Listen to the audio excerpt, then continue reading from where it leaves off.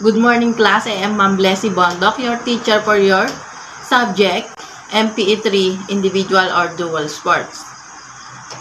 How are you today? I hope that you are all safe during this time of pandemic. So before we start, let us pray first.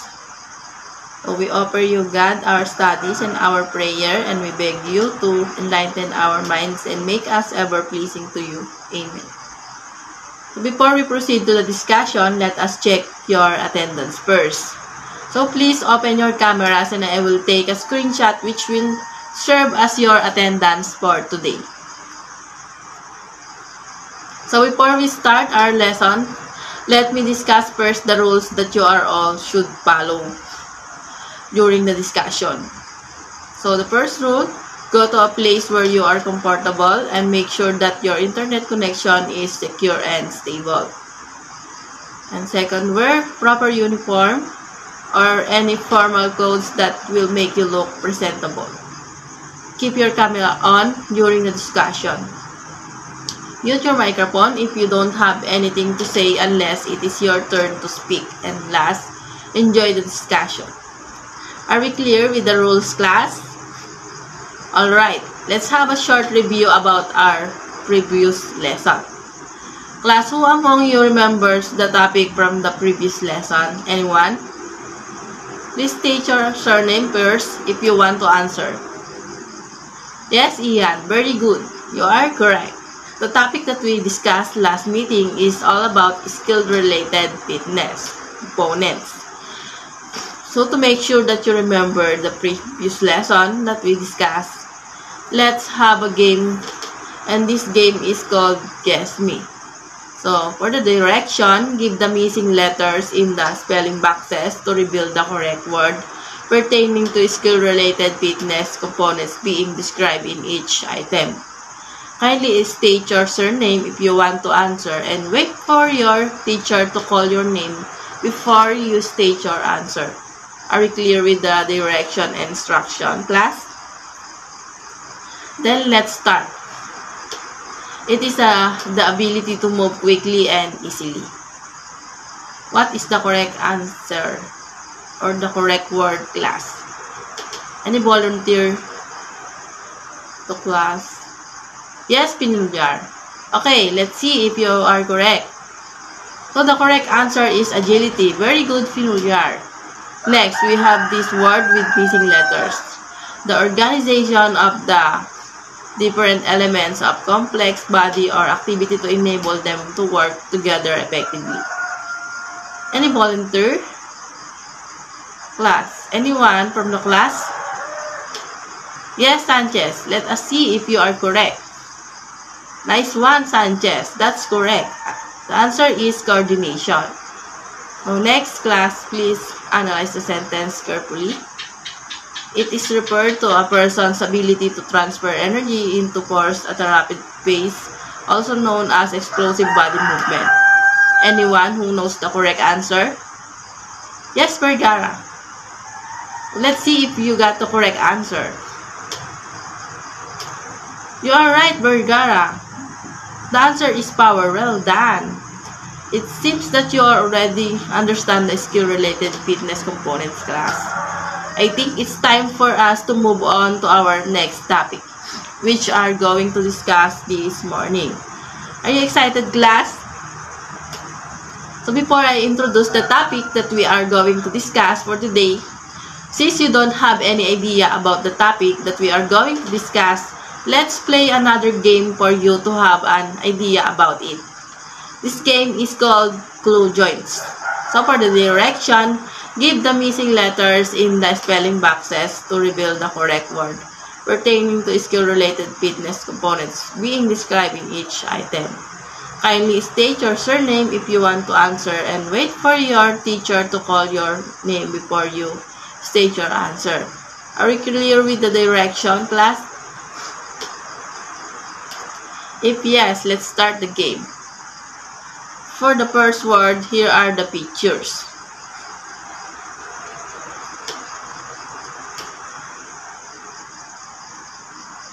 Class, what is the correct answer? Yes, Trisha. Let us see if that is correct. So the correct answer is strokes. Very good, Tricia. Your answer is correct. So next picture. Guess the correct word, class. Yes, Mamuntos. Is it correct? Yes, it's shuttlecock. You are correct. Next picture. For our last picture, we have class. Who wants to answer? Yes, Padilla. Let's see if you are correct, Padilla. Great, Padilla. The answer is serving. So, thank you for participating, class.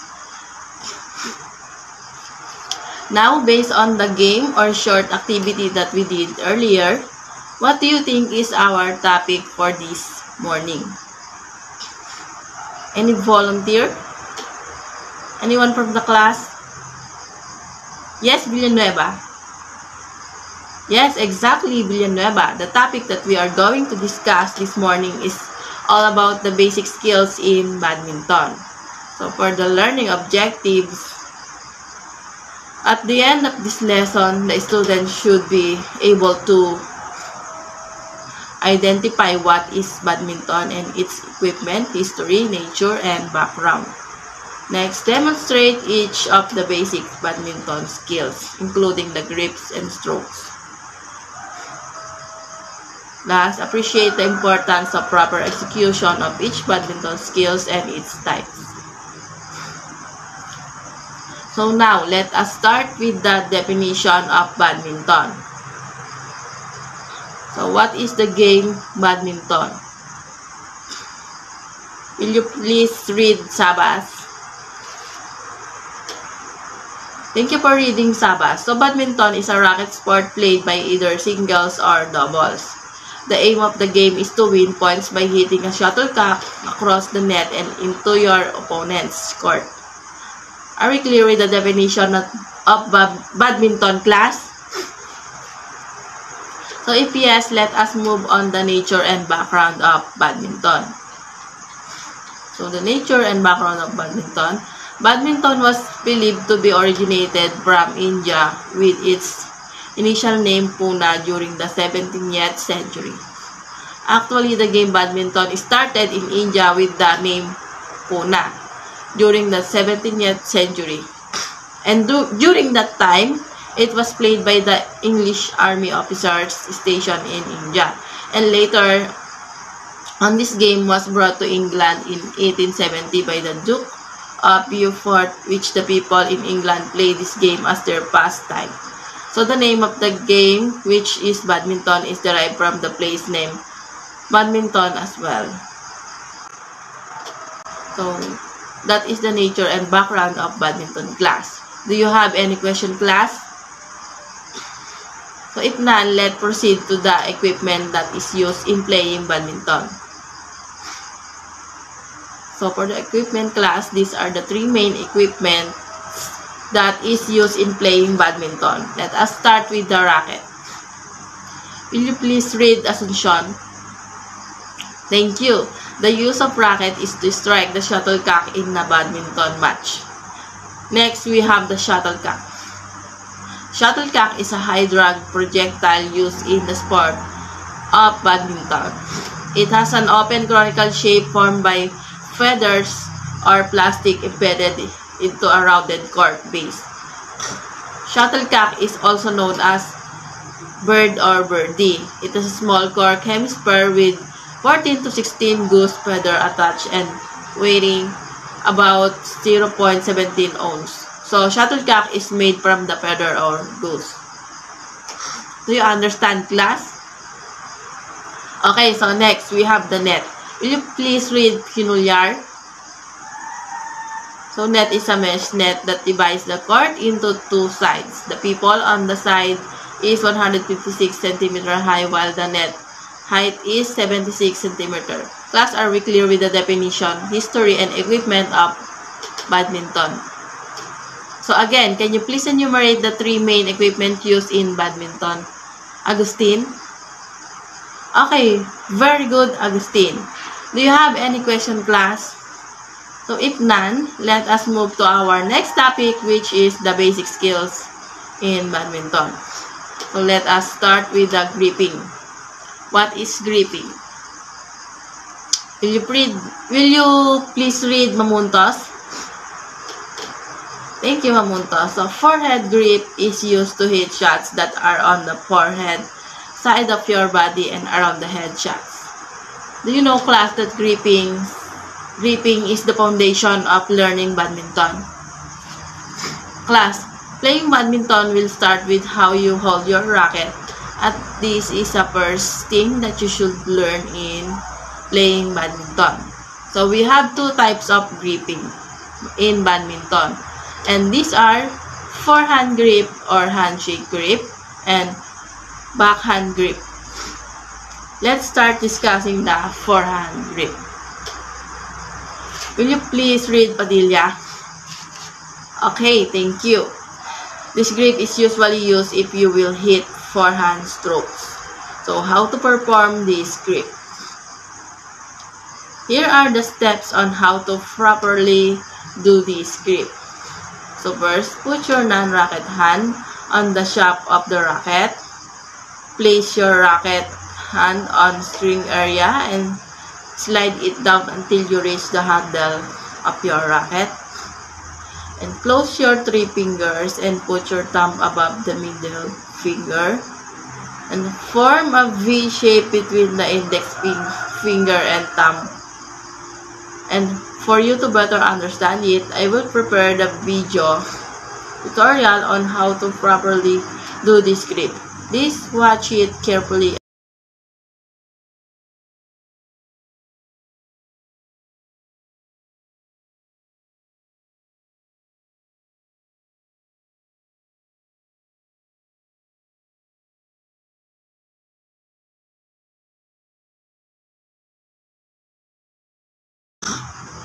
Now, class, it's time to demonstrate it. Who wants to demonstrate it, class? Any volunteer? Yes, Montefalco. Class, in that position of holding your racket, it will help you to switch to backhand grip easily. Next one, Montefalco. Are we clear with the forehand grip, class? Then let us proceed to the next grip, which is the backhand grip. So what is backhand grip? Will you please read Cruz? So thank you. So backhand grip, also known as the thumb grip, is similar to the forehand grip except the complete button of the thumb in contact with the third level and the index finger is lowered down to a position below the thumb. Class, this grip is usually used for defense. For you to have a better understanding, here are the steps that you should follow in performing this grip. So first, place your thumb on the wide part to achieve a proper handle. Thumb should be placed correctly on the racket handle. Clench loosely on the handle and tighten only when hit is executed. Again, here's the video tutorial for the grip. Please watch it carefully and learn.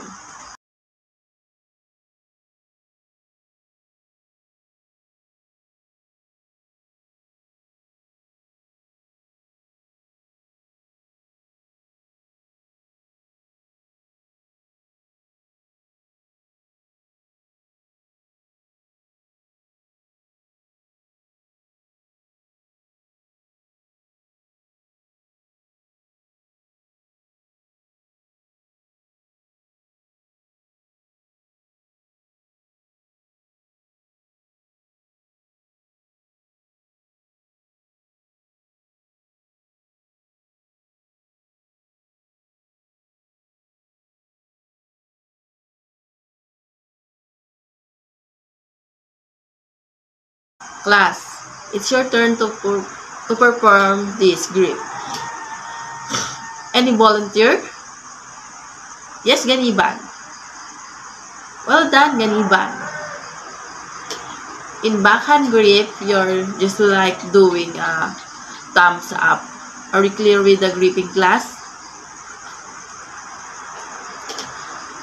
Okay, if you are really listening, can you please tell me the two types of grip that we just discussed earlier? Any volunteer? Anyone from the class? Yes, Yambot. Very good, Yambot. You are correct. The two types of gripping are the forehand grip and the backhand grip. So, do you have any questions about gripping class? If none, let's proceed to the next skill, which is strokes. So, before we continue our discussion, here are some reminders. So, safety first. Go to a place where you are comfortable and safe to move freely. And be careful in using your badminton rackets. I'll give you 30 seconds to get ready and go to places that you are comfortable and safe.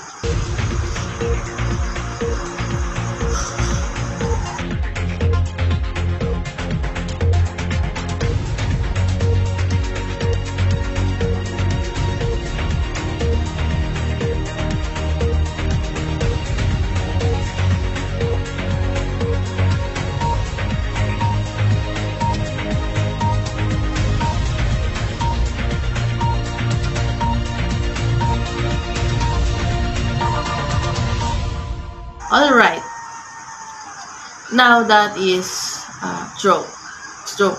A stroke is the swing motion of our racket arm.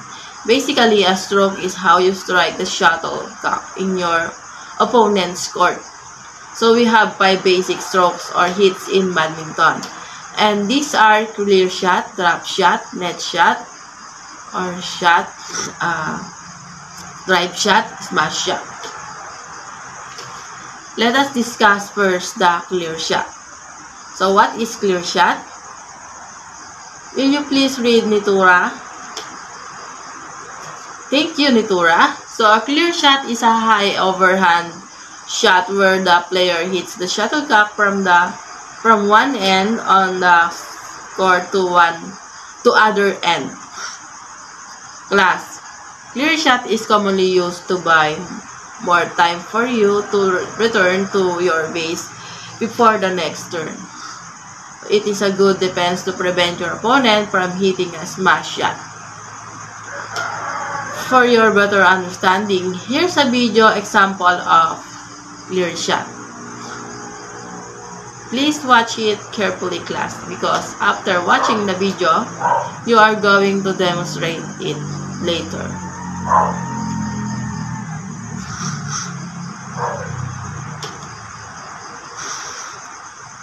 Class, who wants to demonstrate it? Any volunteer? Yes, Bautista. Good job, Bautista. So, any question with clear shot, class? Okay, next skill. We have the drop shot. Will you please read, Duena? So, thank you, Duena. Drop shot is usually made with the stroke above the head. The shuttle traveling up but dropping just near the net. It is usually done for placing purposes. Class, executing this stroke will trick your opponent into believing you are going to hit a clear or smash shot. So it means that you can also use this stroke as a technique. So let us play the video example on how to proper execute that stroke. Watch it carefully, class.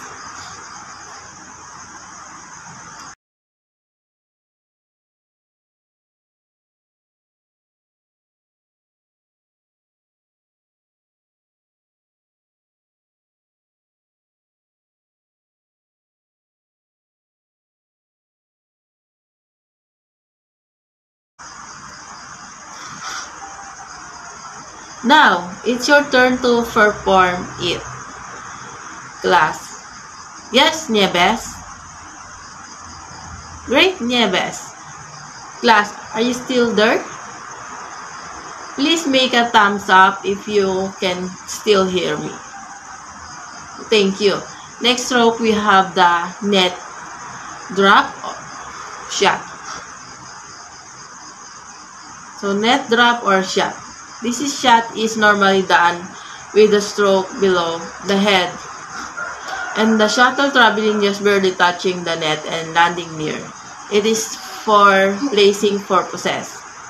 The net shot is taken from the net, meaning it was executed near the net. So, backhand grip was used in performing this stroke. So, here's the sample video executing that stroke. Class, watch it carefully.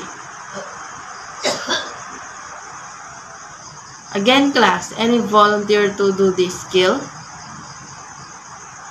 Yes, Kabigon. Excellent, Kabigon. Next skill, we have drive shot. Will you please read Gregorio?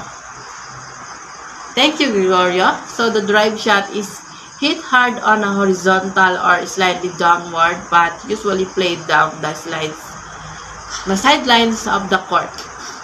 This is a safe shot in badminton, and if played correctly, it will force an opponent to hit an upward return, giving the other player a chance to attack. Class, this kind of stroke is really fast, quick, flat, and very powerful. Take a look at the picture. As you can see, the travel of the shuttlecock is downward. It should be flat and pointed. It will give you an advantage because usually when you give this kind of counter-attack, your opponent will give you an upward return, making it easy for you to give another powerful shot. Again, here's the video sample of the stroke.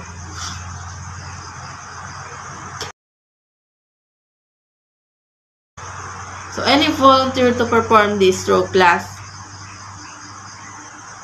Yes, Pineda. Great job, Pineda. Now, let's move on the last topic of stroke, which is the smash.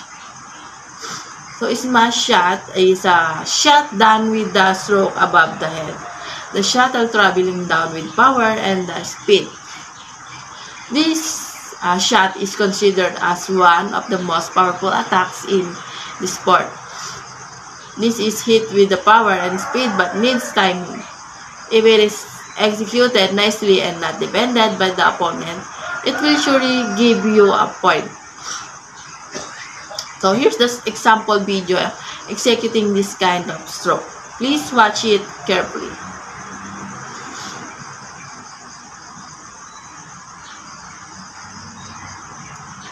So again, class, you know the drill. Who wants to demonstrate it? Yes, Sabas. Very good, Sabas. Well done. Alright, class. Did you understand the basic types of badminton strokes? Let's see if you can remember the basic types of badminton strokes. Can you please enumerate it to me, any volunteer, class? Yes, Vicente.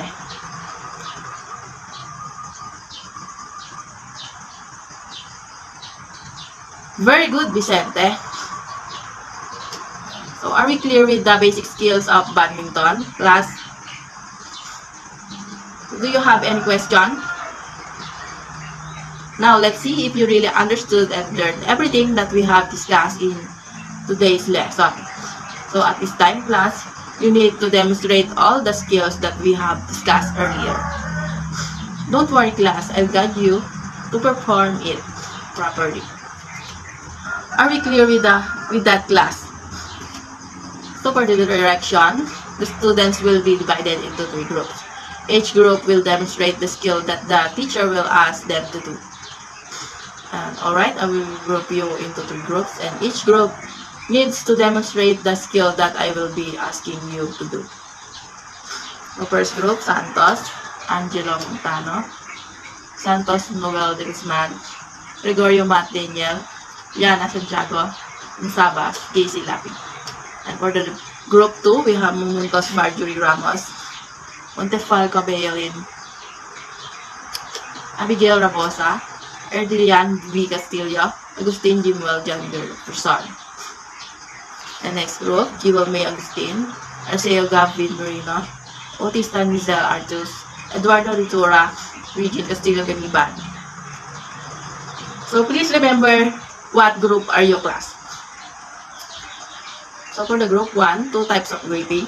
Group 2, basic badminton strokes, which are clear shot, lob shot, and drop shot. And for the group 3, basic badminton stroke, net shot, drive shot, and smash shot. So group 1, will you perform the 2 types of gripping in badminton? And group 2, group 3, will perform the 6 basic stroke, and group 2 will perform the first 3 basic stroke, which are the clear shot and drop shot. While the group 3 will perform the net shot, drop shot, drive shot, and smash shot.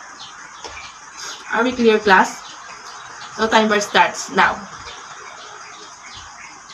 Okay, time's up. Group 1, are you ready? 400. Okay, please perform and show me this skill. Be careful where you to put your fingers. You need to make the V shape. Okay, very good, group 1. Next type of gripping, we have backhand grip. Now demonstrate it, class. The backhand grip is like making the thumbs up while holding your racket. That's it, class. You did great. How about group 2? Please stand up and you will perform the 3 basic strokes in badminton. Are you ready, group 2? So first, please perform the clear shot. Class, be careful with the movements of your hands. Excellent, class. So last stroke, we have drop shot. So here's the video. Please demonstrate it, group 2. Nice one, group 2. Group 1 and group 2, as a beginner, you are great. But to become a good badminton player, you need more practice for different skills.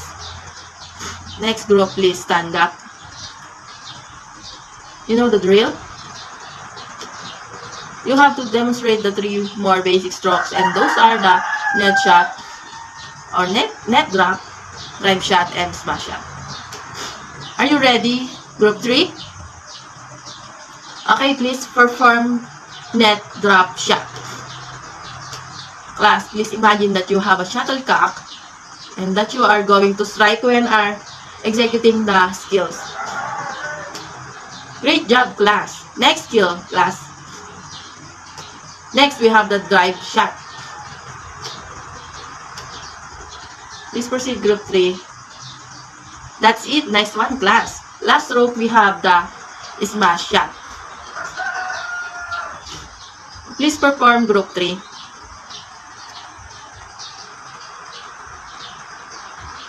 So good job, class. You did a great job. Thank you, class, for participating. So give yourself a 3 claps and a 3 stamps. Any questions so far, class? So if you don't have any question, then I have a question for you, class. So class, what do you think is the importance of executing the skills properly, especially during the gameplay? Any volunteer to answer, class? Anyone from the class? Yes, Yongkong. That's correct. Thank you for your idea. Class, he is right. If you don't execute the skills properly in badminton or even in all kinds of sports, then you will not give a high performance in the game. Am I right? Remember, class, that the skills that we have discussed earlier requires organization, motivation, strength, flexibility, and critical thinking. And always remember, class, that if you want to play a particular sport, like badminton, you must develop the skills first. The better you can execute the skill, the better you can perform in the sport. This is the reason why players really need training for them to be able to execute the skills needed to win a game. I hope you understand the importance of proper execution of skills. Do you, class? That's good. So, do you have any more questions? Okay, let's move to your performance task. So, for the direction, create a video performing all the basic skills in badminton, including 2 types of gripping and the 5 basic strokes in badminton. And the student video performance will be graded by the rubrics provided. And your video should be submitted by next week, Monday at 6 p.m. And you will be graded based on the rubrics for excellent. So for the rubrics for excellent, 90 to 100, the student perform and execute the skills properly, and the presentation of the video is clean and not messy. And the overall performance and presentation was excellent. The student submitted it on or before the deadline. And good, 80 to 89, the students performed the skills with some error, and the student's video presentation was somewhat bugged, and the student submitted it 3 days after the deadline. So for the satisfactory, 70 to 79, the student performed the skills with many errors. The student's video presentation was not clear, and the student submitted it 1 week after the deadline. And for the last names work, 0 to 60, the student's performance was poor, and the student submitted it 2 weeks after the deadline. And for your assignment, do a research about the following skills, including their types, and serving, footwork, stance. So, direction. Write your answer in a bond paper. Write well and readable. Take a picture of your output. If you have a scanner, scan it and upload it to your template. And if you have a question, just chat with our GC. The deadline is May 23, 2022 until 11:59 p.m. That's all for today, class. I hope you learned a lot, class. So, class dismissed.